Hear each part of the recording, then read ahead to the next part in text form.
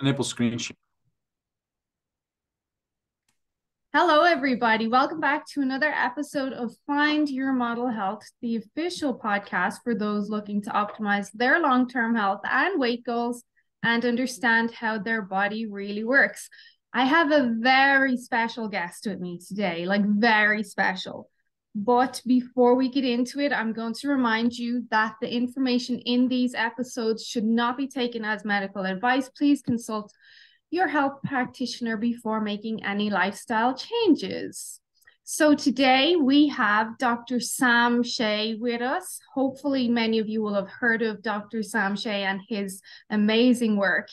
Dr. Shay is a DCIFM CP who helps busy health conscious entrepreneurs and mompreneurs attain and sustain high performance so that they can create more freedom for themselves and others. He has dedicated his life to helping others through functional medicine and functional genetics, which we're going to get into. Dr. Shay walked his own health journey from being chronically unwell from 8 to 18 years, including severe fatigue, anxiety, digestive problems, chronic pain, severe insomnia, which many of us deal with, and poor nutrition. So he has dedicated his life to natural medicine to get himself and others well, which led him to functional medicine and functional testing. Dr. Shay has recently authored a new ebook, which I highly recommend you obtain, on genetics, where you can learn the different types of genetics-based weight gain, how to future-proof your brain, food triggers, how to genetically determine your optimal carb tolerance, which everyone's interested in, vitamin D absorption, immunity, and more. So you can get your free copy at Dr. Shay's website. I'll be posting links to everything in the description. But for now, welcome, Dr. Shay. How are you? Thank you. I'm really well. I really appreciate the opportunity to share this really important information with your audience. And I have, if can you enable screen sharing? I can. So I'll talk for those that are just listening. I'll speak in a way that it's not necessary to see the visual, but if you are able to watch the visual as well along with it, it'll help further ingrain the information on genetics. Because Oh, genetics is yeah. it's a pretty complicated topic, but my hope is that this presentation will make it really, really straightforward because not all weight is the same. And I think there's a lot of people here who have, they've exercised and dieted. And like for one example, like some people who are inflammatory water weight gainers, like the more they exercise, they sometimes get fatter. Like I actually gave a presentation at a genetics conference on exercise induced obesity, Mm. and that seems kind of paradoxical, but the reality is that if people who are genetically vulnerable to be pro-inflammatory, if they exercise too much, the exercise creates excess inflammation. The body retains water to try to dilute the inflammatory damaging chemicals, and that's what people get this kind of puffy weight appearance. And what I'd like to cover during this time is the three major genetic weight types: the inflammatory water weight type, the hormonal toxic weight type, and the caloric fat weight type. So most people think weight is calories and fat, and that's actually the least common thing that I see in my practice. I see the most often is the inflammatory water weight type, and then secondarily the hormonal toxic weight type. And my background is that I have certifications with two institutes for functional medicine, the Institute for Functional Medicine, and then also the Kalish Institute for Functional Medicine. And I also, as a bonus, I'm also stand-up comic, and so people, I talk. I also have Asperger's, and that's probably apparent if people listen to me for more than 10 minutes. They'll hear they'll hear that little neurological organization in my speech patterns, and I do stand up comedy. It's on my YouTube channel. I have like my latest one that I just released is about 10 minutes of what it's like to be on the spectrum. And if anyone here listening has or watching has either themselves or knows someone they care about is anyone on the spectrum they suspect is on the spectrum, I highly encourage you to watch my comedy because I'm trying to explain to people about that. And I know we're talking about inflammation and weight and mitochondria stuff here today, but um, health is a totality. Yeah. There's all things wrap into it, including one's organizational thinking. So some people like me are on the spectrum. We organize our thoughts differently than the normies, and how their brains operate. And obviously, there's a lot of variety amongst the two main camps. But one of the things that contributes to, say, inflammation is high stress.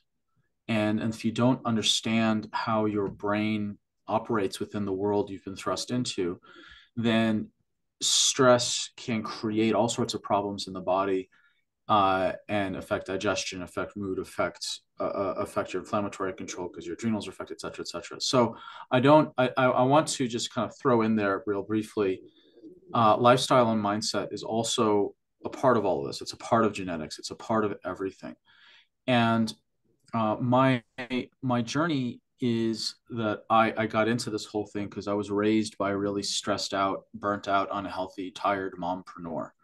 My father gave child support, perhaps reluctantly, and I was really in poor health from the super high stress environment. And I had severe insomnia to the point where it actually stunted my growth. I was a crippled insomniac crippling insomniac from age 6 to 18. I should be 4 to 6 inches taller than I am based on my shoe size, hand size, and my father's height. Terrible gut issues, sugar addiction, video game addiction.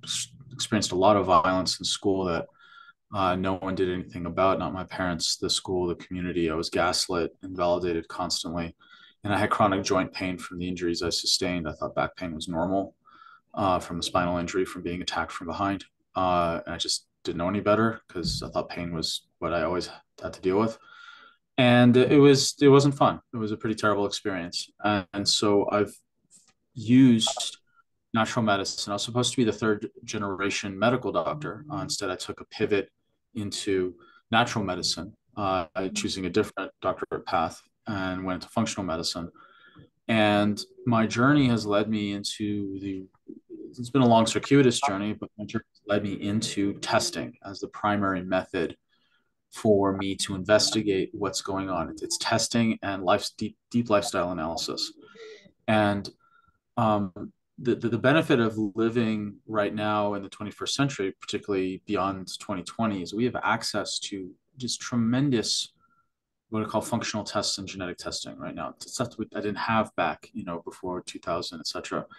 And testing removes all the guesswork, and it really gets people there faster, wherever there is for them, whatever they want to get to. And I just found testing to just speed things up massively and get there quicker, faster, and ultimately with less time, energy, and resources invested into it.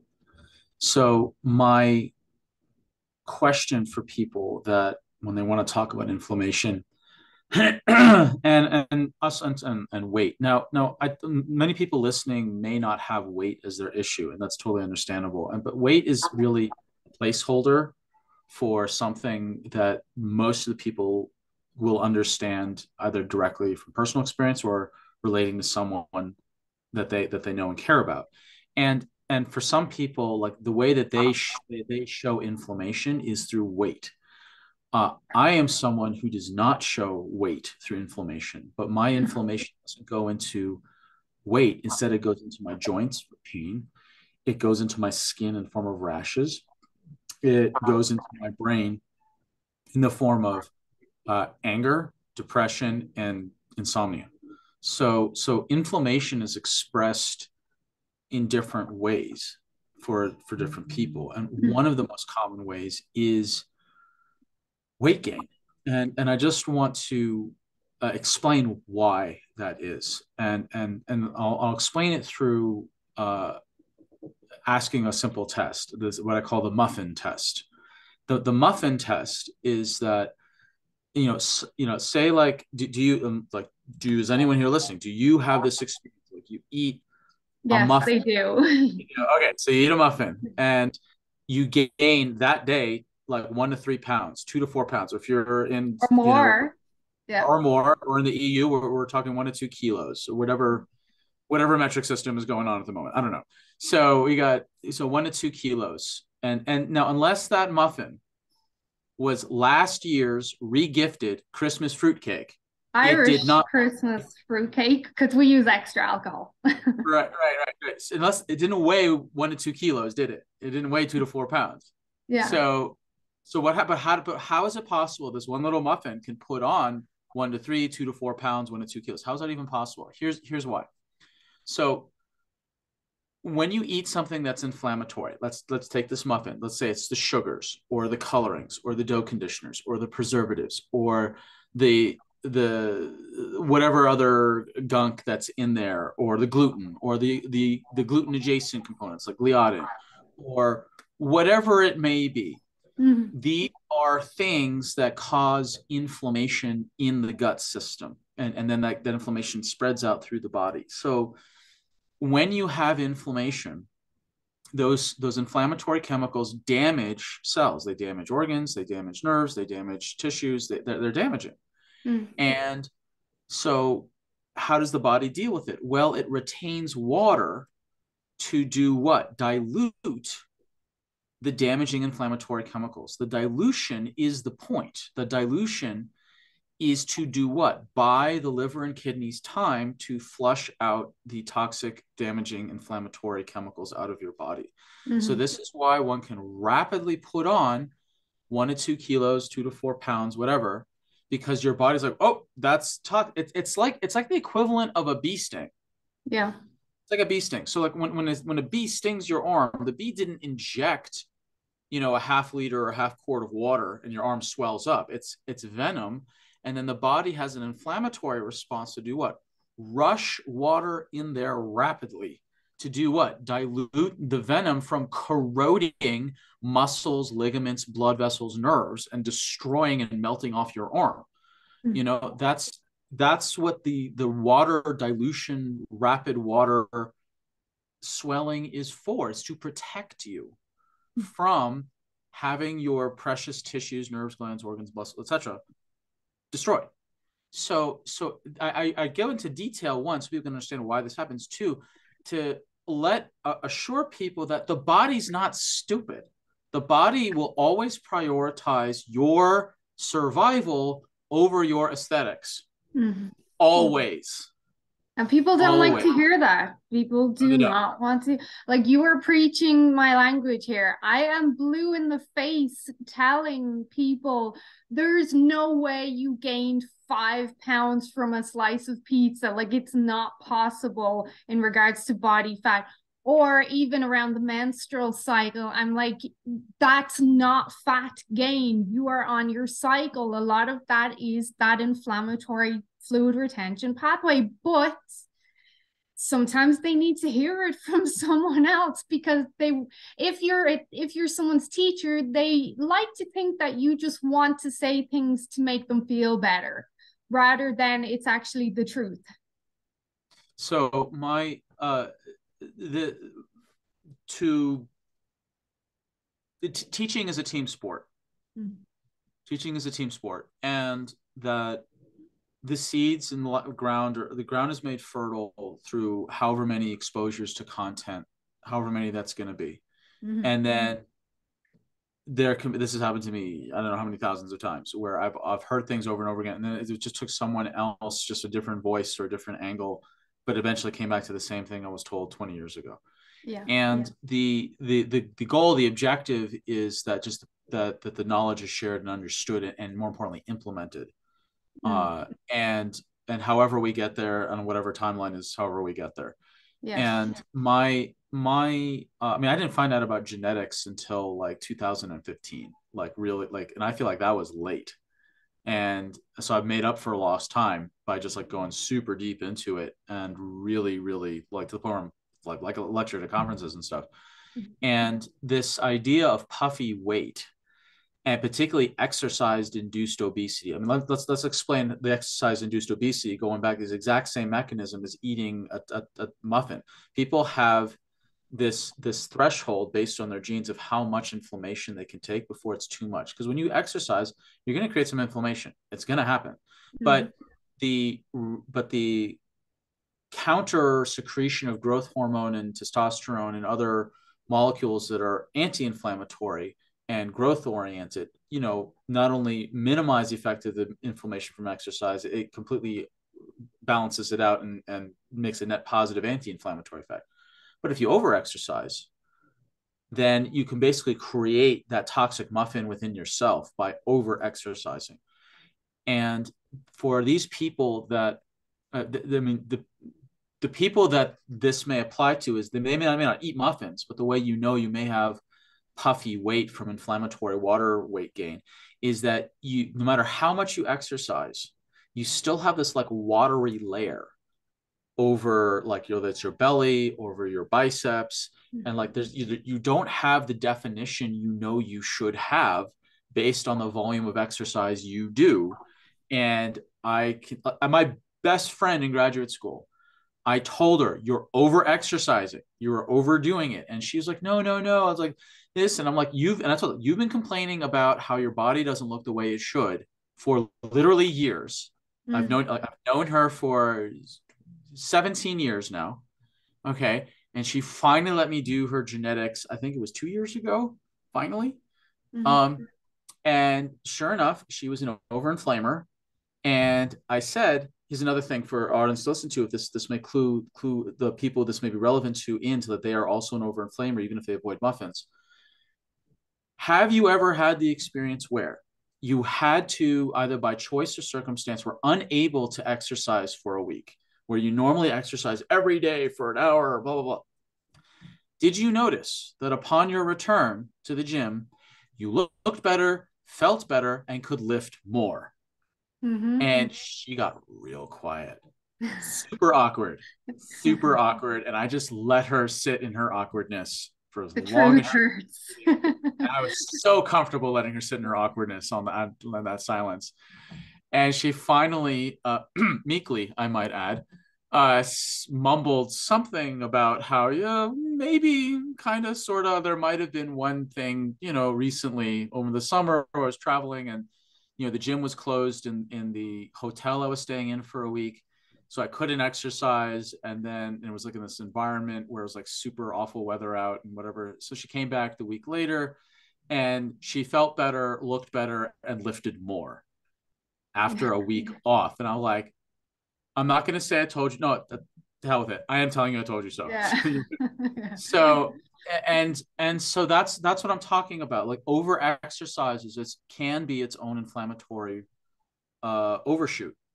There's a real, sorry to cut you off, but there's a real fear though as well of taking a break from the gym. It's like, oh my God, I'm going to lose my gains, or I'm going to gain fat because I'm not exercising.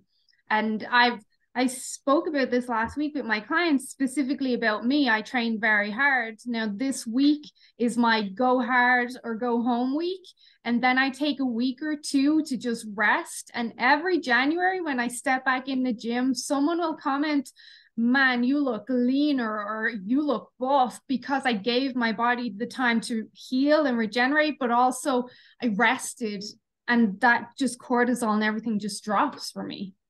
Yeah, and rest. So when I analyze people's exercise habits, I look at intensity, duration, variety, and recovery. And recovery is the single most underutilized component of exercise. Or people, now I have to be careful about that, saying that, because there's people who don't do enough exercise. Yeah. And they're like, look at me, I'm just constantly recovering. It's like, no, you totally missed the point here. Like, you only recover from something you have done, not something you have not done. That doesn't count. You don't, there is no perpetual. Right. Nice try. I mean, that's impressive to try to play the word game, but no.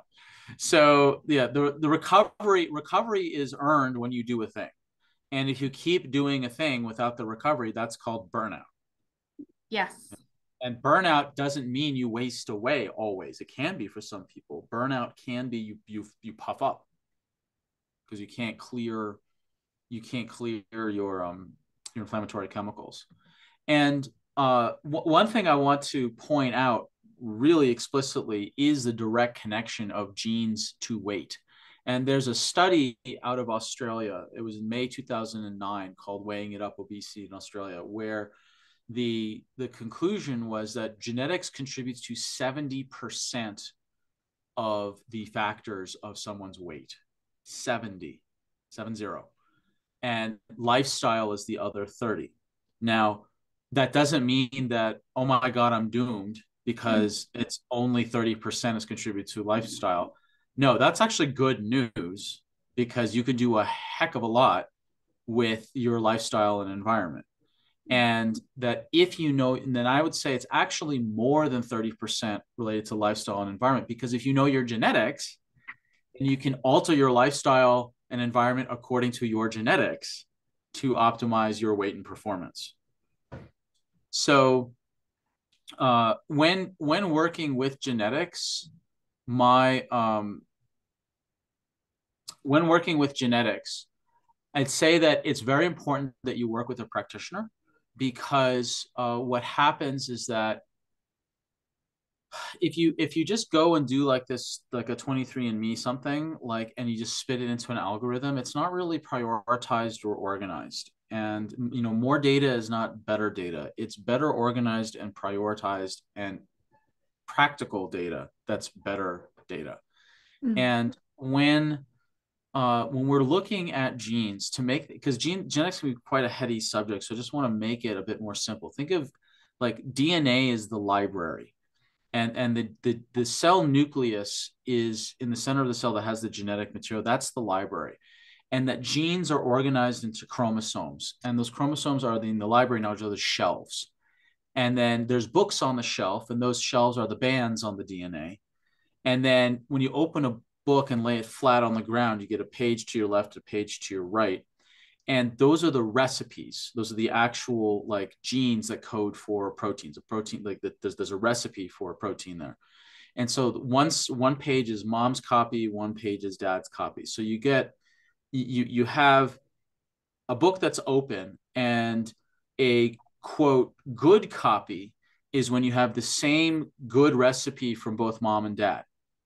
And a quote bad copy is when you get a bad copy of the recipe from both mom and dad, and that's like a red dot.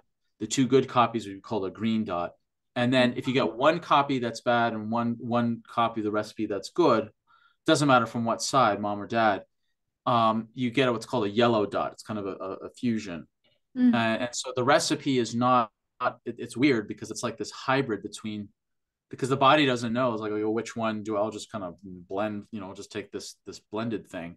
Yeah. And so the recipe is off, even though if it's one from mom, even though you do have one page is good, one page is not. And even if you have a quote bad copy or a really bad copy, it's not bad news. Just like we showed in that Weighing It Up 2009 study from Australia, that I made this for the picture of, if you're just listening, I have a picture here I made of a traffic light with all three lights going at the same time. So like there's a cone of red going forward with a cone of yellow and a cone of green. And the cones necessarily spread. And so like the edges of the cone, like the yellow cone will go into green territory and red territory, and the red will primarily go into like further up away, and then also down into yellow territory and like a little bit into the green territory, and the green will kind of go through the yellow and like peter out a little bit into the red, etc.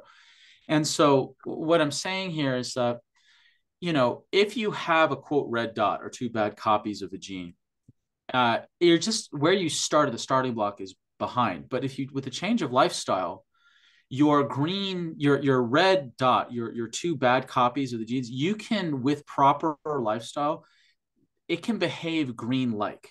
Your quote bad genes will never become quote good genes, but you can change how the bad quote bad genes behave to make them behave green-like. It just requires the right knowledge and the right consistency for lifestyle change, and just doing consistently to make the red and yellow dots, these so-called bad versions of the genes, behave like good genes. And that's good news.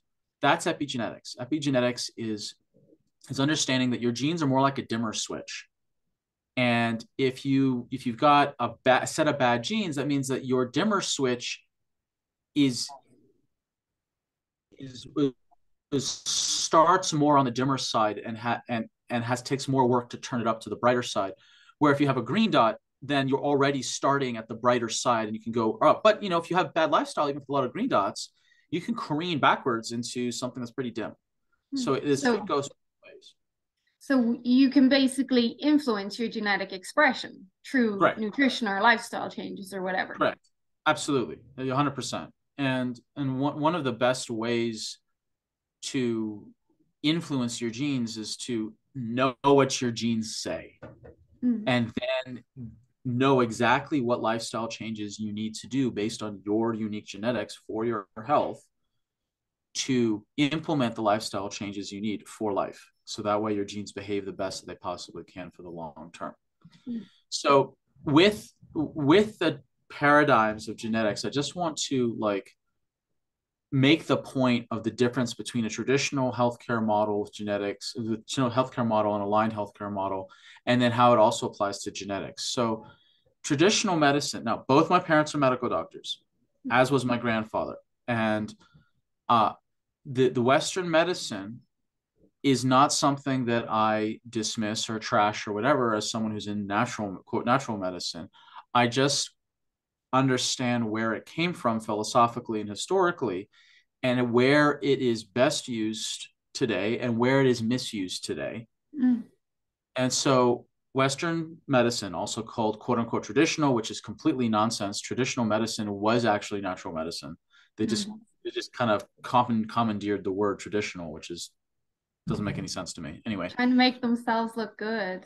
Yeah. So, and again, like it's about there's a lot of power and profit and prestige in owning a medical model. And where the Western medicine model came from was from military medicine. It's from triage.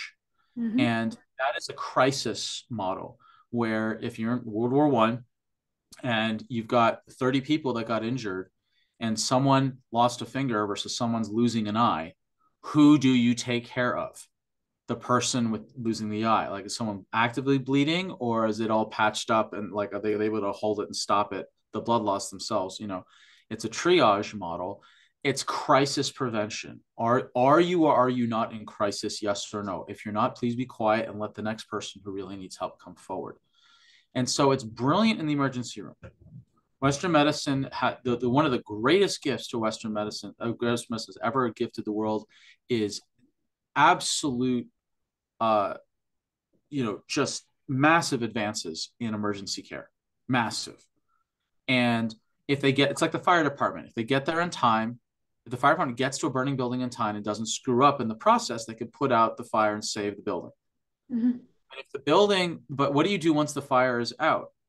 Do you call back the fire department next week to just soak it down again and chop down a few more walls, windows, or doors, just in case to prevent another fire?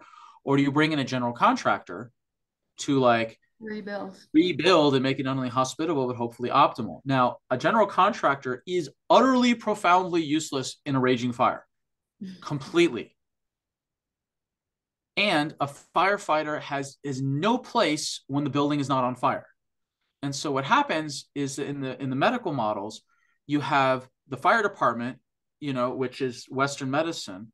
And instead of fire trucks, it's ambulances. Instead of axes, it's surgery. Instead of water, it's drugs. You have the fire department now looking at the general contractor and saying, you're a waste of time, you're a fraud, you're a quack.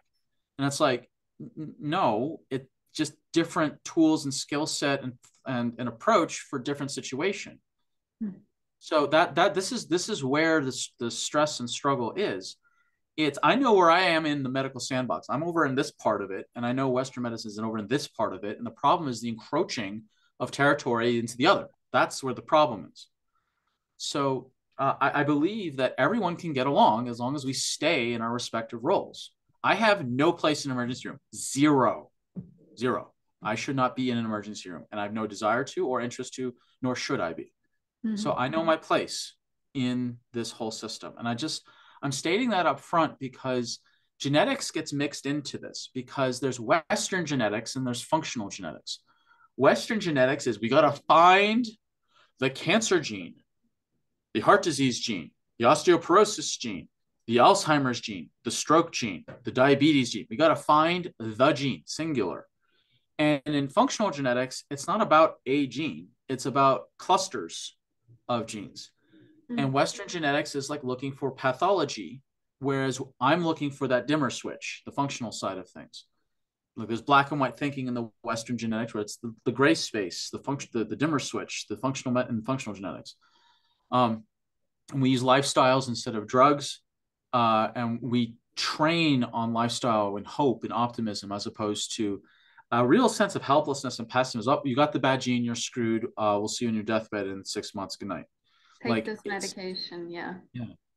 So it's this paradigm turf war is also expressed in microcosm on the fight over genetics. And so I'm sharing this so that people, if you go for a genetics test from a Western trained practitioner who's looking at Western genetics, they're looking at it through a completely different lens. And and 23andMe and Ancestry, I mentioned it briefly before, like you send in your little swab or your spit or whatever, and you punch it through some algorithm on your phone, and you're just the promises you'll be given, like, here's just a totally customized thing about your genetics, and it's going to be so practical, implementable, and you'll understand every word that's ever said to you about from this report, and you'll never be totally overblown by the hexadecimal system when they name these things. It's absolute garbage. Like when people run their 23andMe or their ancestor from a health lens, they usually get overwhelmed and they get alarmed, and you're treated like an algorithm, not a person, and there's no prioritization, there's no help implementing the changes. It's just a bunch of 300 generic health tips with no organization or prioritization or support and implementation. And that's the problem with just running a 23andMe and Ancestry. It's just not helpful because it's overwhelming. I feel, do you feel there's an aspect of fear mongering in the 23andMe? It took off for so long, and I actually know several ladies that did it and got double mastectomies based on what they were told in the 23andMe, and that's concerning to me. Yeah, it concerns me too, and that's why it's really ideal to work with a practitioner as opposed to with Dr. Google. And there's 50% of all women who have MTHFR never have breast cancer, and there's other genes that are higher priorities that, I mean, we'll talk about it right now. It's like the disease gene, like BRCA2, which is the one that's blamed on breast cancer. That is actually quite lower down the hierarchy than the genes above it. So the genes are in a hierarchy. Yeah. And so I don't look for the heart disease gene, the cancer gene, the stroke gene, the diabetes gene, the Alzheimer's gene, the dementia gene, etc. I look for what are the drivers, the genes that control the drivers of those diseases. So like those disease genes are downstream. They get poked on when there is rampant inflammation and or problems with liver detoxification or free radical damage, or they're not properly using vitamin D, or their methylation system is off, or their cardiovascular circulation is askew, or that they're not properly able to burn their fats for energy and for heat. And so the drivers of diseases are those things I just mentioned, the things upstream: inflammation, free radical damage, liver detox, vitamin D utilization, methylation, cardiovascular circulation, and fat and energy metabolism. Those are the drivers. So if the genes above are not only have multiple clusters of genes that have red and yellow dots or bad copies of the genes, and you have the lifestyle to provoke those red and yellow genes to behave like red and yellow genes, then downstream it will poke on the quote disease genes. And those are the genetic fault lines that express as individual diseases. So because two people can have identical lifestyles, but completely different health expressions because their genetic fault lines differ. You can have this, if you have exact same terrible diet, exact same sedentary lifestyle, exact same stress, exact same sleep deprivation, exact same toxic exposure, exact lack of routines, et cetera, et cetera, et cetera. But you have people with completely separate disease processes because their genetic fault lines differ. So, but it's amazing is you can help them with the similar lifestyle or same lifestyle, and then you get the seemingly separate disease processes you know, go in reverse, even though they look apparently so different. So when you're choosing genetics, you want to find genetics testing that fills these four criteria. One, they focus on the drivers of disease, not the disease themselves. This is what we just talked about.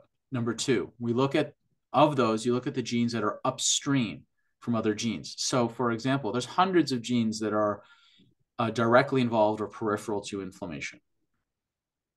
I look at the top 15 because those are the ones that control the hundreds underneath. I don't want to work on those. Is there a value to looking at those other ones? I'm sure there is in very specific situations. I don't do it. I'd rather look at the top 15 that control all the rest. Then you want to look at genes that have a minimum variation, meaning that the minimum 10% of the normal population has red and yellow dots in those upstream driver-based genes. So I'm not looking for a 0.0001% chance of a gene that's like, and that's valuable. Like there's certain very rare genetic disorders that are meaningful and terrible for those that have them. I am not testing for those. I am testing for the most common, most important upstream genes that have meaningful impact across the entire health spectrum. So and kind of you're targeting the bigger genes that are going to have the biggest impact rather than messing around with the little genes. If you go for the big ones, you potentially will get a ripple effect down to the. Not potentially, you do. You get a massive ripple effect. So I don't know if people have heard of Pareto's principle or the 80-20 principle, etc. Yeah. It's like you look on the least amount that has the biggest impact. So I'm doing the 80-20 of genetic analysis. I'm looking at the smallest number of most important genes that have the biggest effect on the majority of genes. That's what I'm looking at. And I'm not excluding the validity and importance of really niche, other genes. And that's like kind of that's a different layer. Yeah. And that's important, but it's for everyone can get value, tremendous value from getting this big picture 80-20 analysis.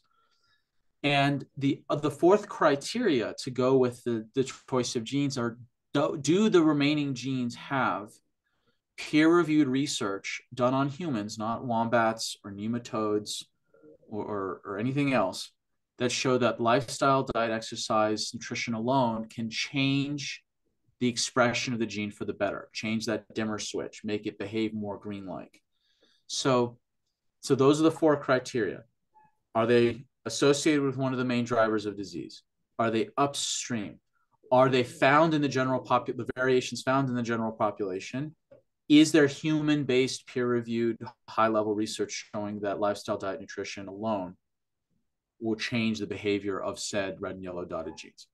That's the criteria. And there's not that many. There's like maybe 100 or so that fulfill all these genes, 100, 150 or so. Okay. So which is not a lot, but it's also not, it's those numbers help tremendously to know that core. There's about 30,000 genes in the human genome. So it's not an 80-20 analysis. It's whatever 150 divided by 30,000 is, which is not a lot. I can't do the math that quick in my head at this moment. Don't worry about it. So now I want to talk about cluster. So just to give a sense of how analysis is done. So if for those of you just listening, I'm showing a picture of the exact same genes once on the left and on the right, but one person, there's 7 genes I'm showing about cardiovascular system. The person on the left has 6 out of the 7 cardiovascular and blood pressure genes having green dots, and the other one's a yellow. And on the other side, I'm showing the exact same genes, except this other person has 6 out of 7 having red and yellow dots and only 1 green. So it's like the opposite.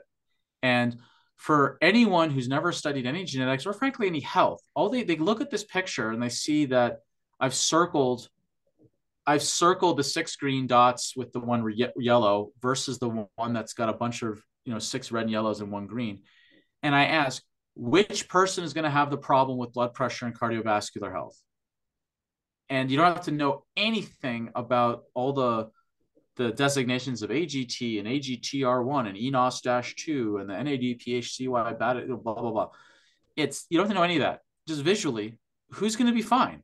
Who do you have to worry about? Which person do you have to worry about with cardiovascular disease and blood pressure?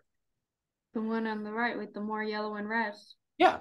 So that's like the big, that's what I mean by looking at clusters of genes. Because if I was only looking at one gene and it happened to be in the person on the left with the 6 green dots, 1 yellow, and I was just only looking for that gene that happened to be the yellow dot for this person, I would assume this person, if I only had that data, this person has a really big problem potentially with their blood pressure and cardiovascular health. And the reverse is, and that's not true. And then the same with the other person, if I was just looking for that 1 green dot to the exclusion of the other ones, I would be misguided about that person's well-being when it comes to their blood pressure and their heart. And this is the same for inflammation, liver detox, methylation, the ability to burn fat for energy and heat, etc. And this is like we just look for groupings. So these are the 15 most important. Another slide. Look at the 15 most important genes for inflammation.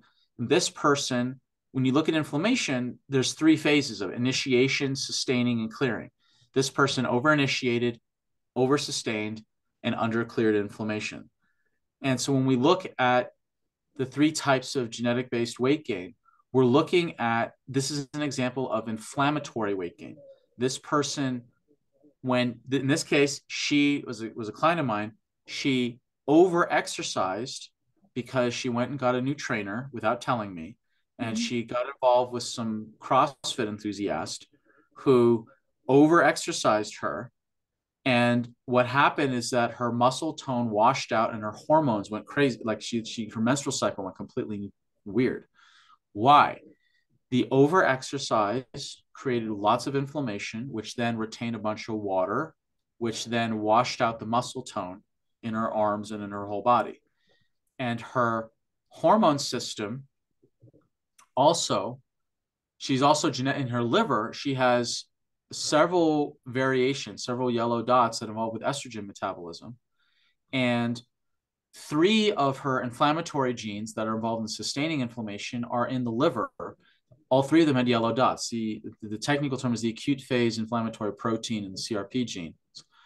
So if she's got too much inflammation from too much exercise, and her liver already has a problem with excess inflammation, and she's suddenly flooded with inflammation, and she has also problems detoxing estrogen in her liver, and she's flooded with inflammation, her body's going to always pick getting rid of immediate inflammatory chemicals over getting rid of estrogen.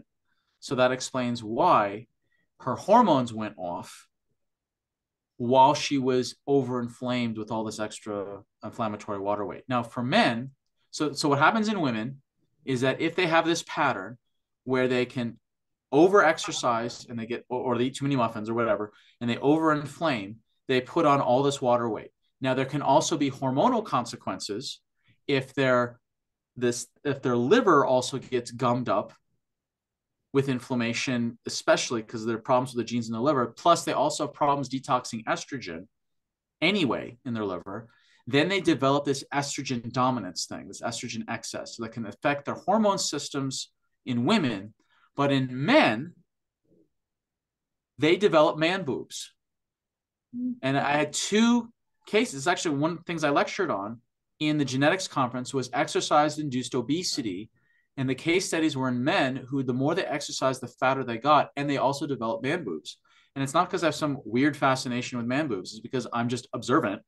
And I was like, I wonder if their estrogen detox pathways were also affected, and they have really poor estrogen detox capacity in their genes. And it turns out I was right. And so the way I helped these gentlemen was not telling them to exercise more and eat less. It's that I gave them a personalized lifestyle based on their genetics to get them on an anti-inflammatory, liver-supporting lifestyle, diet, and nutrients, have them cut down on their exercise enough without stopping exercise and increasing their recovery to help them drop massive amount of weight and drop their man boobs, not drop off, but reduce. So that'd be awkward. And the same thing with this client of mine. But I have a few questions for you before we move on, just so I don't lose the train of thought. So, for instance, in regards to a man or a woman, if they have issues detoxifying estrogen, regardless of the genetic aspect with exercise, if there is maybe some scar tissue or liver damage from alcoholism or something like that, that then is going to affect their inflammatory pathways as well. Am I correct? Well, alcohol. I mean, I recognize the Irish accent. So Ireland, I believe, has a unique relationship with alcohol. Yeah, we tolerate it very well. With tolerating is a moving target of a word. So possibly it's the national sport. I'm not sure. I lived in New Zealand for 8 years, where alcohol was also, next to rugby, the national sport. And so alcohol has a unique relationship with estrogen. So so a lot of alcohols, especially beer, have estrogen in it. Mm-hmm. Additionally, alcohol increases the activity of the aromatase enzyme, which converts testosterone into estrogen. And alcohol really gums up the liver, which blocks estrogen detox. So alcohol, particularly beer, because it has estrogen in it, will in 3 ways increase the amount of estrogen load on the body. And this is why you see men who drink a lot of alcohol, they develop man boobs and estrogen dominance. Yeah. It's so estrogen and alcohol have a unique relationship. Now that's just from the beer itself. And if you've got genetic vulnerabilities on top of that make it harder for you genetically to get rid of estrogen, and also make it harder for you to get rid of inflammation, particularly in the liver. And there's other genes which I haven't shown here, well, on your ability to detox alcohol. Period. The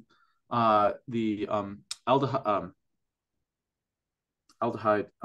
I'm blanking on the name of the gene. Forgive me, whoever's a genetics nerd listening to this. If you've got these additional genetic vulnerabilities, then it's even harder for you to process alcohol and the consequences of it. So, yeah. That answer your question? Yeah, but I have another one. So I have a client, and I have looked in depth at her Dutch test that was done recently, and then a follow-up pathology test was also done.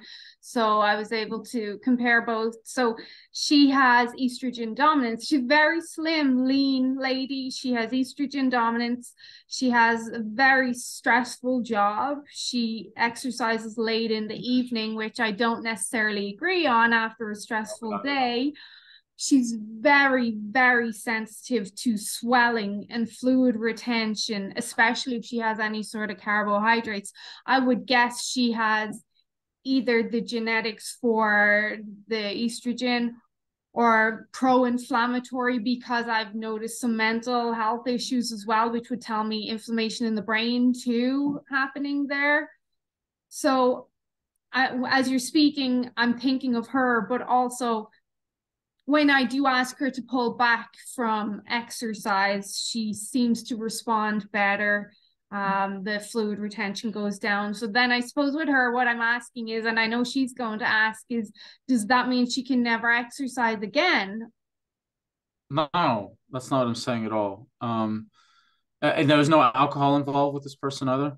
There was some alcoholism as well for a couple of years, but not anymore. But still, some alcohol pops in sometimes. I mean, everything you're saying screams this woman, and she has estrogen dominance as well, even though most people, when they, of course, you know, myself would know better, but a lot of people, when they think of estrogen dominance, they think of overweight, obesity. But this woman is very lean. She's very slim, but she will blow up with fluid retention, and it'll stay for 3 or 4 days.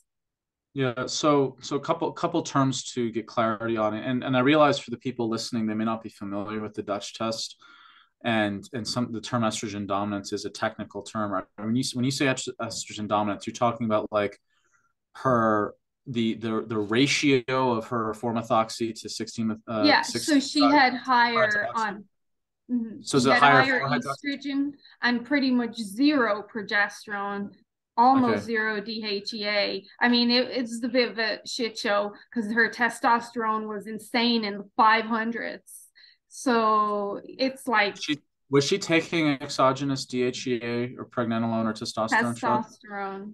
Okay, so what's probably happening is she's aromatizing all of that testosterone she's taking exogenously, and it's sort of rapidly turning into, or a good chunk of it is turning it into estrogen. And if she's Well, she's taking an estrogen blocker as well to um try prevent the aromatase from happening. I mean, it's a very complicated yeah, situation. it sounds very complicated, and I'm not sure why she would be wanting to take that much testosterone in the first place. And unless she's got, I mean, I don't know. I mean, it sounds like I don't know if she's trying to perform for some sort of It sport or if was she's got to body preserve dysmorphia. muscle and try to gain muscle, but also I think a part of it was the mental calmness from having some testosterone too. Okay. So in this, and again, we're not, just for people listening, like we're not establishing a treatment plan Yeah. or some sort of clinical relationship here for this person. We're just using this as a case study for purposes of discussion. So ask what remind me your specific question about her again.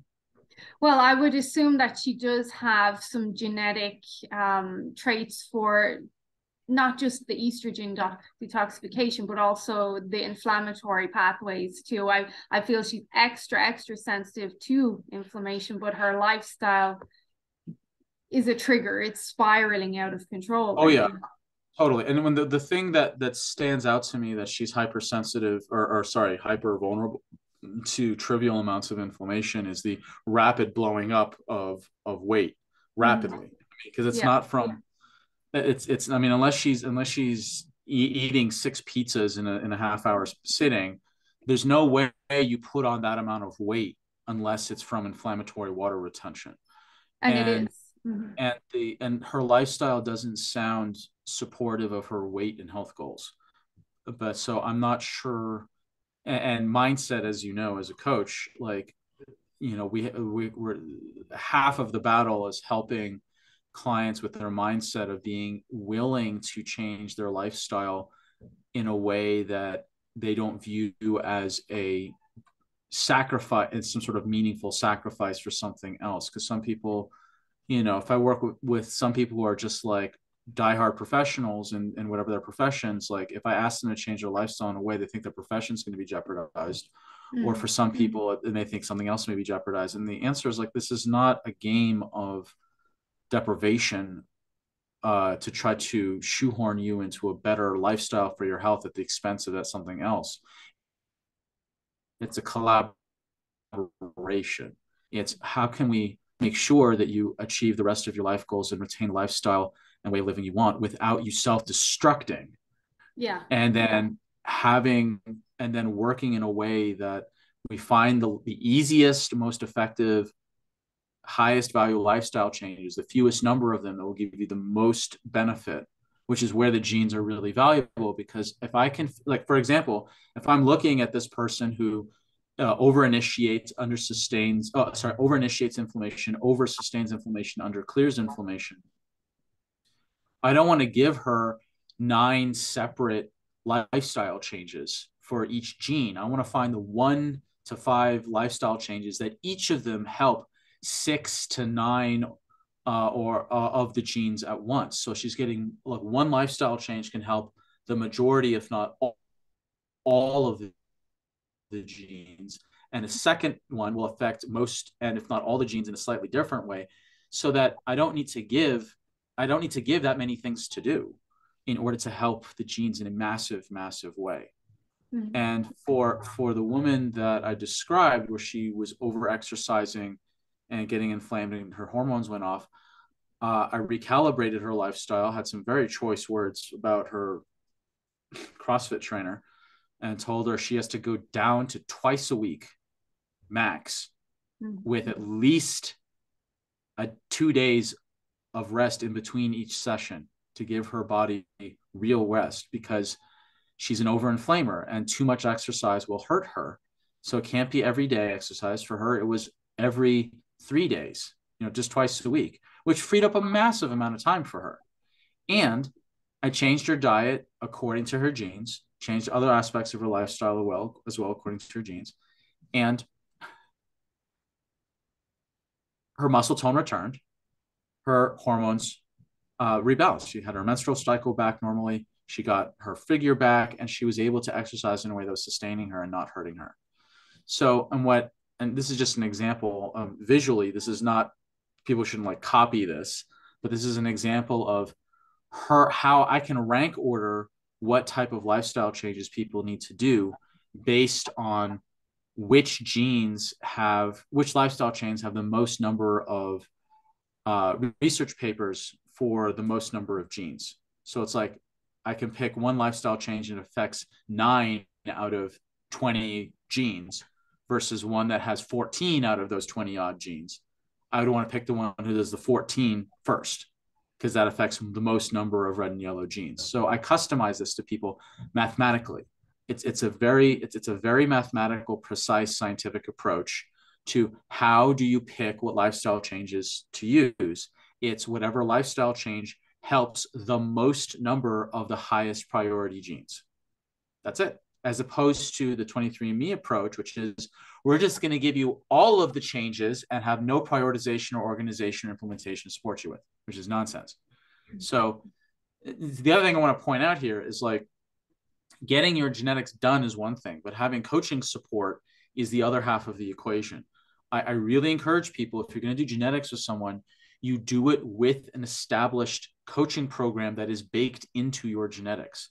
The only people that I have ever felt truly comfortable just giving the data and they will implement everything on their own with no support have been professional, multi-decade bodybuilders, disciplined people, very, very, very disciplined.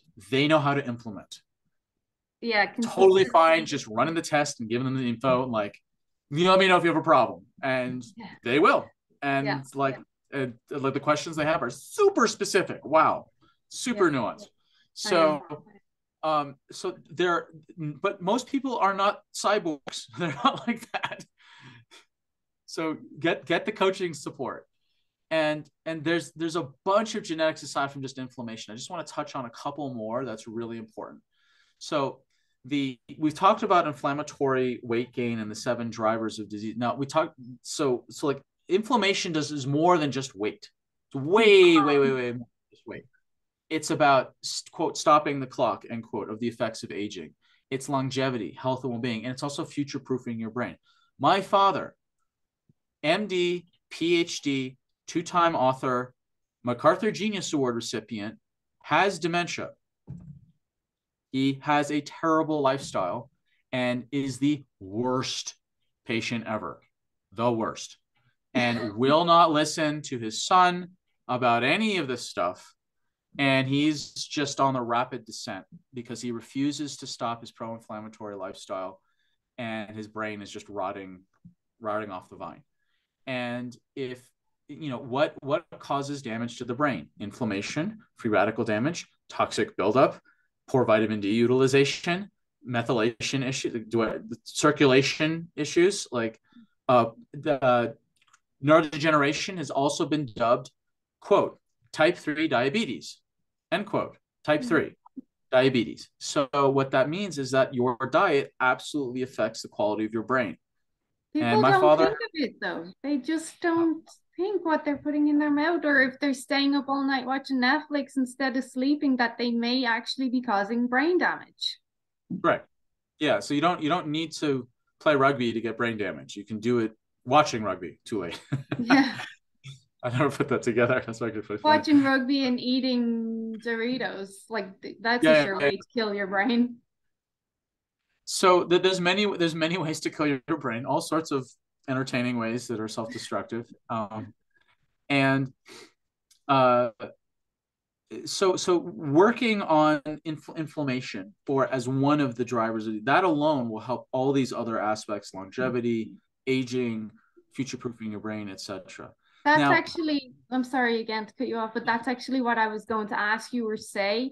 Anytime I ever work with anyone, my first approach is always to push down inflammation, regardless of what the goal is. So what I'm gathering from you is that really is the top tier. Inflammation is going to have a big impact on everything else. so genetically, even the drivers are hierarched, have a hierarchy to them. Mm-hmm. So inflammation is the major controls, is the major one. Then underneath it is free radical damage scavenging. This is scavenging free radicals, particularly in the mitochondria. The gene for the nerds out there, it's MNSA, GPX1, and catalase, CAT. Those are the three main genes that create the enzymes to convert free radicals in the mitochondria back into oxygen and water. And then underneath those are the major liver detox genes. There's 8 major ones, 3 for phase 1, 5 for phase 2. Again, I don't want to get too into the weeds here. Then you've got the vitamin D receptors, and then you've got a whole river of methylation genes, and it's not just MTHFR. That's one methylation related gene. On the gene test that I run, there's like 15 methylation genes on there.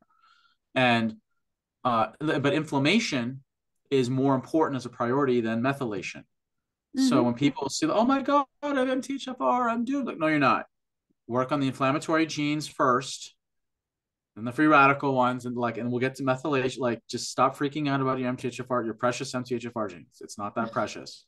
Mm-hmm. There's a lot of other stuff that's a higher priority. It's important, but it's not precious. And then the cardiovascular genes, it's like there's rank ordering even of the Yeah. genes themselves. So inflammation is a great place to start. Mm-hmm.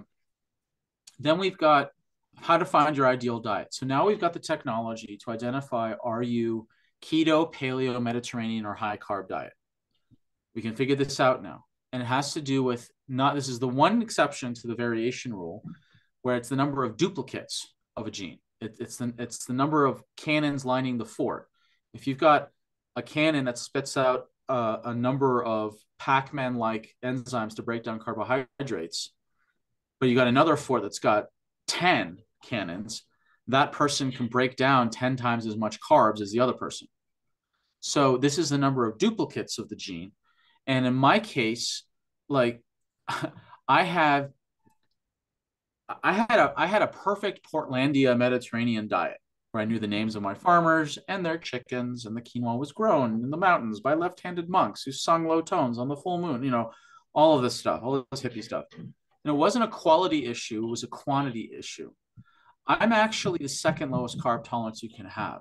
I'm basically an Inuit, and like, well, I have a super low carb tolerance. And so when I switched my diet to a totally organic local Mediterranean diet, to like a local organic, paleo straddling keto diet, my digestive system problems 20 years just went away within a week, 1 week. It was a quantity issue, not a quality issue. Now, I understand not everyone can get local organic. I get that. But you can control the number of carbs. If you know your carb number, then you can know if you're keto, paleo, Mediterranean, or high carb. High carb people exist, just like paleo, it's like keto people exist. Mm-hmm. I had one guy who plays almost like amateur tennis. Like, he's built and he was keto shamed into going keto because all of his buddies were doing keto, and he was like fainting on the court. And I told him, in no circumstances are you to ever be keto, because genetically he was an 11. Like, he was a super high carb, like it. And he's like, oh my, that makes so much sense. Like, because he feels awful, like awful on a low carb diet before he was fainting. But his buddies have a way low carb tolerance, and they're just doing great, riding high on keto, So people need to find out what their optimal diet is, what their carb tolerance is. And then there's trigger foods. Alcohol is on this list of trigger foods. So is your relationship to lactose, to gluten, to salt. So salt is not just about blood pressure, but salt's actually another mechanism to water retention.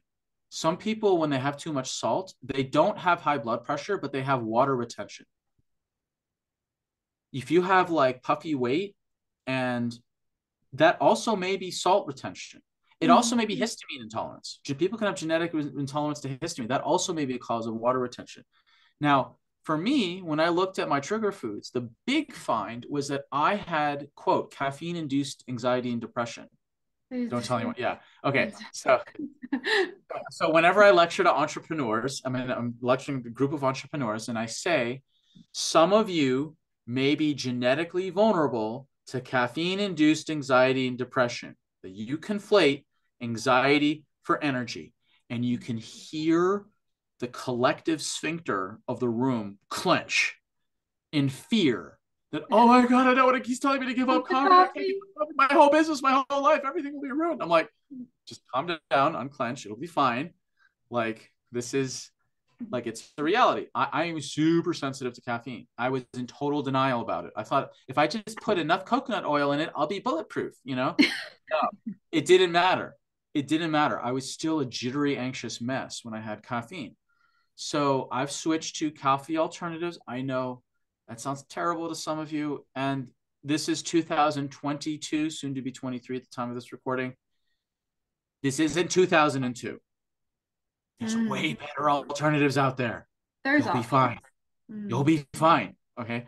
So this changed my life, as did finding out that I was a paleo straddling keto. Changed my life in terms of my diet and my mood. Your person, I don't know if your person drinks a lot of coffee. I'm guessing. One a day, but she's very sensitive to salt, like extremely sensitive. Like a pinch, and all her appendages just swell. Her ankles swell. Yeah. See, I just, yeah, absolutely. She may have inflammatory sensitivity plus salt sensitivity. She also may have histamine sensitivity. She may have all three, just like a balloon. And some liver detoxification issues. Sure. Like she may have just, it's just a river of red dots. We don't know until we check. Yeah. And the great thing about doing genetics is that it's inarguable. So when I run Dutch tests on people, or gut tests, or ion panels for mitochondria, or metals tests, and some people look at their functional tests, so like, well, like, especially look at their adrenals, like, oh, it's just stress that day or whatever. And they kind of like argue around it, or they'll say, well, I was eating this, blah, blah, blah, and whatever. But you look at someone's genetics test, they can't argue. They literally can't. And it's so clear what people need to do from the genetics. And like if people are really stubborn or in denial, I was both, about certain lifestyle changes, but they see their genetics, just like it was with me and my diet and me with coffee. When it was writ large on my genetics, I'm like,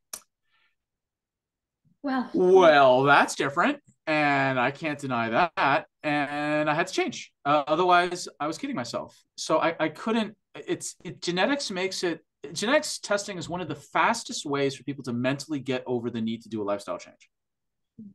It's like, here, this is it. This is your blueprint. Now it's up to you if you want to change and optimize that, or if you want to stay where you are and deal with the Alzheimer's and damaging effects later. Right. I mean, you can try to argue with it. I mean, it'd be adorable to watch you try, but I mean, here it is. Like, here's the date. I mean, going back to alcohol. Like, this happened when I had a physical clinic back in New Zealand, and I was running these genetics tests.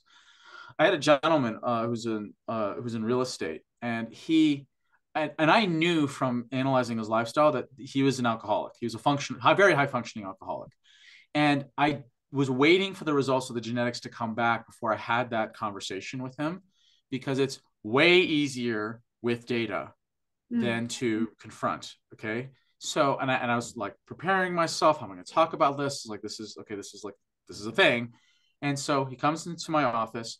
And I first hand him the genetics report, and I'm like talking, and he doesn't even listen to me. He just like flips the pages, and he goes straight to the liver section. He knew, yeah. And he just stared. You're right. He just stares at it quietly. And my intuition was like, just shut up. Don't say anything. Just shut your mouth. Just be quiet. And I'm like, and in my head, like, oh, okay. So I just sat there and just let him sit there staring at this thing. for, I don't remember how long it was, but it was not a short amount of time. And then he spoke first. He said, quote, "I guess this means I have to give up alcohol, doesn't it?"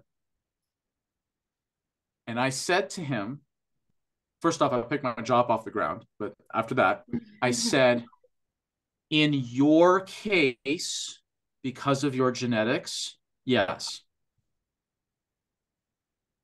Then we had the discussion about cutting out alcohol. He went because he saw the data clear as day, and it just made the conversation so seamless, and he was able to change his life from Did that. he? Just Did he? yes, he did. Yeah, Good for him. he cut down. He radically cut down his alcohol. Um, he gave him. I recall he gave himself the allowance of like holidays with family, which for anyone who's a daily drinker, I'm like, great, that's progress. Let's do that. You know, as long as you don't black out drunk or change your personality, then As long as it's not a binge on Christmas Day. yeah, as long as you don't put you and yourself in danger or shift your personality. That's actually my measure for if someone's drinking too much, aside from like draining the coffers of their, but like, does their personality change? Are they a danger to themselves and others, whether it's driving or physically or whatever? That's my thing. I don't like being around people who drink if they change their personality or are a danger to themselves or others. This is that client as well I was speaking of. Even one or two drinks and it's drama everywhere, tears, You get recalling the past. one or two drinks, that is a really compromised liver. Yeah, that's what concerns me. I don't drink too much, but I've seen all angles being Irish, and I've always said if I drink, I'm the happy drunk. I'm happy go lucky, no issues at all. But it really stood out to me when I saw her after having a few drinks, and it was arguments and tears and just it's whole but then the next day, once or 2 days later, once the liver's detoxified, she's a whole new person again, and she's laughing and smiling, and that really stood out to me, that there was damage there. Yeah. So the genetics, alcohol, you know, it depends on what culture you're in. You know, Irish culture is a drinking culture, just like New Zealand culture is, and Australian culture and Northern European culture. Like there's several cultures that it's really ensconced. And if people are concerned about alcohol, then genetics is one way to really meaningfully, non-judgmentally No. try to address the issue. You know. So then just there's other genetics that are involved as well, like eating behaviors. You know, some people that they overeat is genetic, that they just, the signal from stomach, fullness is not felt in the stomach. Fullness is felt in the brain from a signal from the stomach. Mm-hmm. So sometimes people genetically just don't feel full. And if you are a red dot in satiation or satiety feeling, which is the nerdy word for not slow full response, there's things that you can do. Other people have genetic aversion to bitter foods, which means that if they're averse to bitter foods, they don't eat healthy green vegetables. So there's things to do to make food taste better. You change your environment. There's 4 separate ways to make bitter foods more palatable that I give to my red and yellow dots for bitter taste perception people. So you can change your environment, not you know, you don't have to relive your 5-year-old aviation themed food trauma. Here comes the plane of like this Brussels sprout that's being thrown in your face. Like, you don't have to relive that. You can change how you flavor your foods, even if you have a genetic variation that makes bitter foods really taste gross. And then there's people who are genetically vulnerable to sweet tasting. And like some people's sugar cravings are genetically wired, and there's things you can do for that. Mm. Then there's vitamin D absorption, like how well you absorb vitamin D. I found for people who struggle with really chronic health issues, this is like 99% of people, 99 plus. It's so rare for me to find someone who has a chronic issue that does not have a double red or a double yellow in their vitamin D receptors. Almost never have I found it. And I actually went back to the chief scientist and I told him my pattern recognition. I was like, dude, I think I want you to check the database and your other top clinicians who use these genetics, check their vitamin D receptor 1 and vitamin D receptor 2, and check to see if chronic disease is associated with a very, very, very ridiculously high correlation of red and yellow dots in the VDR1 and VDR2. He came back to me and says, you're absolutely right. You're absolutely right. There's a super high correlation. Why? Vitamin D controls up to 5% of your entire genome. Up to 5%, one stupid molecule. And what is the main function of vitamin D? It's not calcium and bone building, though that is a function. The main function of vitamin D is anti-inflammation and immune system modulation. That's right? I see it all the time. Whenever I see any sort of inflammatory response from a client or pain, sore hip or whatever, I will superdose their omega-3s. I tend to recommend pure krill oil, which I've seen work the best, but I will superdose their D3. I'll say, let's hit that 10,000 mark for a few days till that inflammation starts to drop. Yeah. And I would encourage people who are listening not to just go out and just, set up an IV drip of krill oil and vitamin D, work with a practitioner. And the overall theme of dropping inflammation is a wise one. In usually all cases, we won't get into the nuances of where that's not the case, but very rarely I do see it where underinflammation causes a problem. That's a really rare circumstance. And by the way, people, wasn't all inflammation bad? No, inflammation is like cortisol. Cortisol is too much cortisol will completely destroy your life. But if you don't have enough cortisol, you actually die because you can't maintain blood sugar if you're under stress. Yeah. The point of inflammation is the following. Let's save the reputation of inflammation a bit so we see why the function is there. So if the point of inflammation is, if I'm a hunter-gatherer way back in my ancestry, and I'm out there trying to hunt a really large animal with a really tiny stick, and there's a bunch of us with all our little tiny sticks trying to take down a giant animal with hooves, horns, teeth, and claws and fangs and all the rest of it. Mm-hmm. If I get bit, what is a bite? A bite on my arm. What is a bite? A bite is tissue damage plus the injection of pathogens, the infections. So what does inflammation do? It rushes in blood, which is red blood cells to repair the damage and white blood cells to kill the infections that were just injected into my rendered flesh. So if I have an exuberant inflammatory response, I am more likely to survive short-term a flesh wound if I have a really strong inflammatory response compared to my lesser inflammatory prone hunting party member. That person with the lesser inflammatory response will not survive the short term, but if they do, they will survive me long term. Do you see the difference? Because they're less likely to develop the inflammatory-based chronic diseases, but they will survive less the inflammatory response needed injuries. And that's why there's so much variation in inflammation, because that's how selection works in evolution. Nature doesn't care about you as an individual at all. It cares about the lineage. So it creates all this variety because the environmental landscape changes, and the adaptability through the variety is the name of the game of sexual selection and evolutionary theory. So why is it that so many people have all these, quote, bad inflammatory genes? It's because it's a mismatch of how we live today versus what our genes developed in as hunter-gatherers. So I am very pro-inflammatory. That would have been great as a hunting party member and terrible in today's environment where there's almost no actual physical damage. And that's why we've got all these inflammatory-based diseases, is because we are not in the environment where having exuberant inflammation was a short-term advantage. Does that make sense? Yeah. So I'm trying to when I saw my genetics report, I literally cried for an hour because it was so bad. I had only this past summer was I dethroned from having the worst genes of any gene report I have ever seen. I was dethroned only recently. Lucky me. I'm a silver medal now. So there's someone worse than me. But I cried. Well, I cried for two reasons. One, it finally explained why I was so sick growing up. Yeah.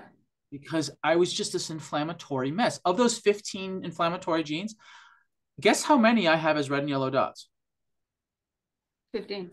13. 13. I don't think I've ever seen anyone with 15 out of 15. I've seen one person with 14 out of 15. When the So, 15 comes along, you'll be bronze. right. Lucky me, lucky them. Um, so and by the way, I look at more than just those 15 genes in the genetics. Obviously, I look at over 60 of the one profile and dozens. Like I look at over something like over 100 genes. I can't remember. I haven't counted recently. But the point being is that inflammation does have a purpose. We're just mismatched in today's day and age. That's why anti-inflammatory regimes work so well on average for most people in most cases for most issues, is because of that. Most people are not getting bit by a saber-toothed tiger, but they're experiencing all this other stress, toxins, food, work, exercise, Correct. lack of sleep, and that's initiating the same response. Absolutely. So the other genes involved look at our immunity genes, whether it's like vitamin C and zinc and a bunch of other stuff as well. And then to do the genetics packages is really straightforward. It's like getting the appropriate lab analysis with the appropriate practitioner, and they're just simple cheek swabs. And it can be done.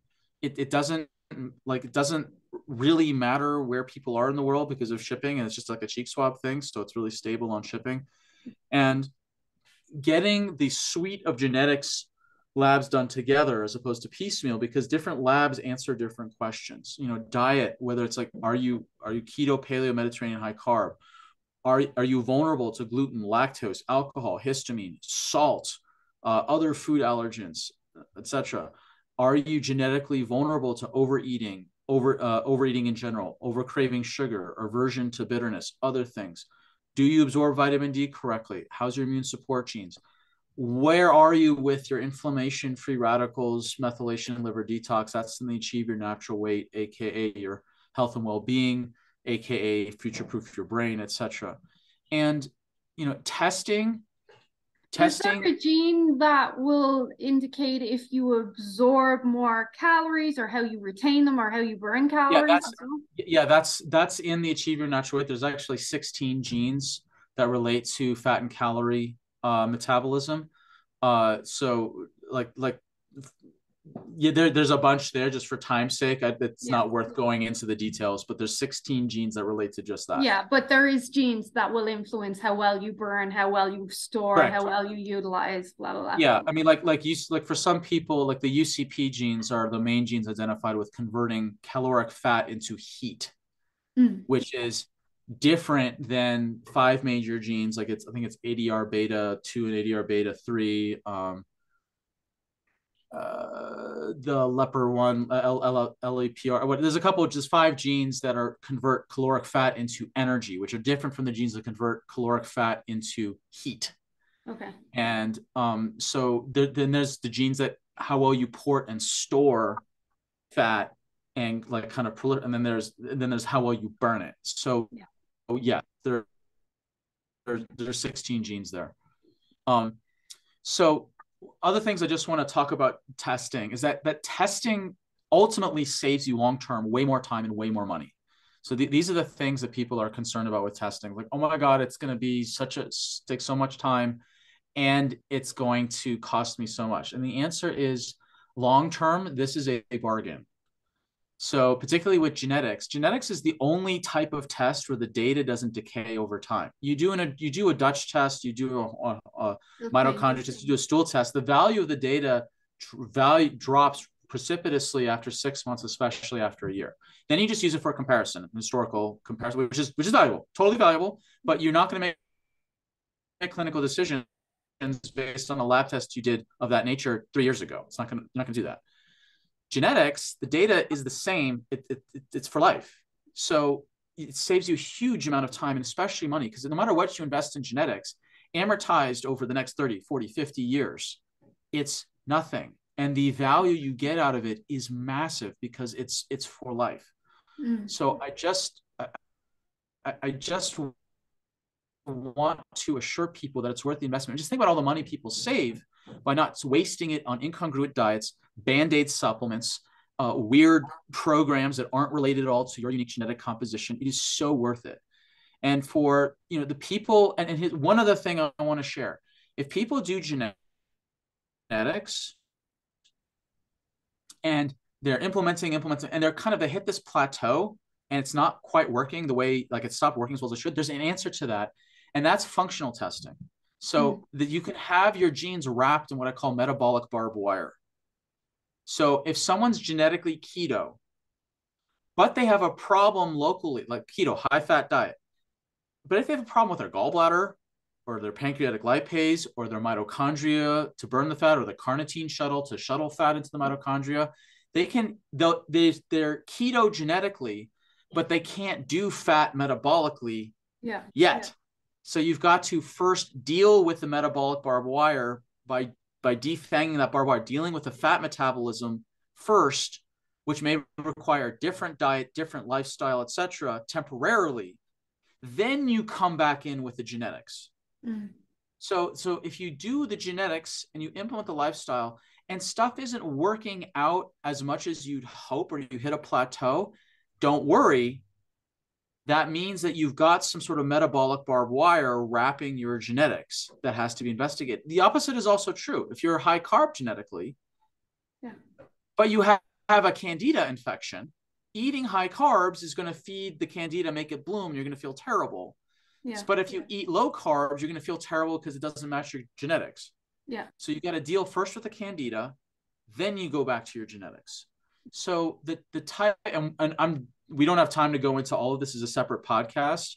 But there's the different types of testing. There's hormone testing, which is like adrenals, sex hormones, and thyroid. There's gut testing, which is looking at the major gut infections, digestion, immune system, SIBO, and food sensitivities. Then there's the big field of mitochondria, brain, and liver testing. And then there's like the things you don't want to see in your chronic test, which is like mold, metals, and Lyme. So those are the four major types of tests: hormone, gut, mitochondria, and the really bad stuff. And that's a whole separate discussion, but I just wanted to briefly mention it so people know, like, oh, there's these other categories of functional testing. We mentioned Dutch here just recently. So clearly your audience is familiar with at least some of these tests. And there is a lot. It's overwhelming for sure when it comes to the testing aspects. It's more than people would like. People would like the magic pill, but unfortunately it's not that easy.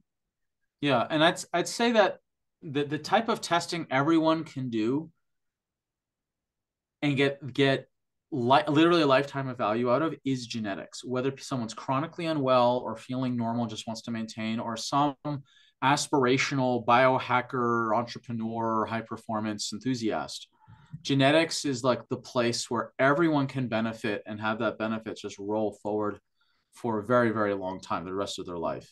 And for people that are interested in learning more about what I do, I have a free ebook on genetics, as well as the functional tests, and a separate conversation, my model for health called the 10 Pillars of Health. There's a free ebooks on my website, drsamshay.com. And also at the time of this recording, if people want to speak to me directly to see if what they've got going on is they're a proper candidate for the type of, testing, genetics or otherwise, that I do.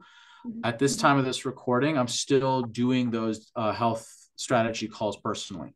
And you can schedule those at this time of this recording, a free call you can schedule on my website. And I'd be happy to help anyone that believes they're a true candidate for this type of in-depth testing. And I will put all your links up in the description. I think we're going to need a follow-up, but right now I don't think I have any questions, because there's so much for people to absorb. I knew there was going to be, though. I knew you were a wealth of knowledge. I really hope people are kind of taking away some of the key stuff, especially, again, the inflammation, the fluid retention. Genetics plays a big part. If genetics is a thing, it doesn't mean doom and gloom. It just means you might have to work a little bit harder than the person next to you. And then genetic testing, if you really want the answers, is the way to go. Absolutely. the message of functional medicine is empowerment. How can you be empowered with data?